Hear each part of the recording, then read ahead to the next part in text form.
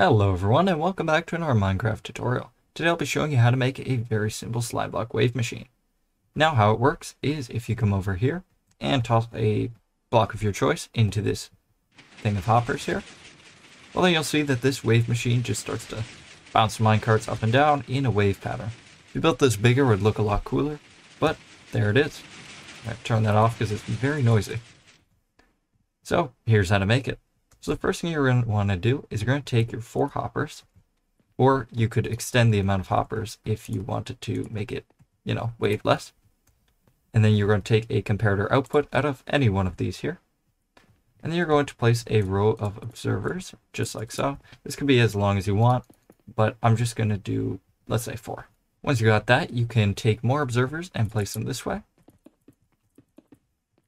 And that is the size of your square. If you want to expand it in any direction, just expand this row as far as you want, and then these rows as far as you want that way. Now what we're going to want to do is we're going to place our observers just like this over top in a way that there's never 2 facing each other directly. Now we're going to take our sticky pistons and place them over top.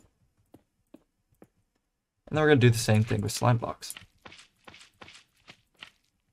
Now we need to place our minecarts on top, so we're just going to place rails over top of all of these, and then place minecarts.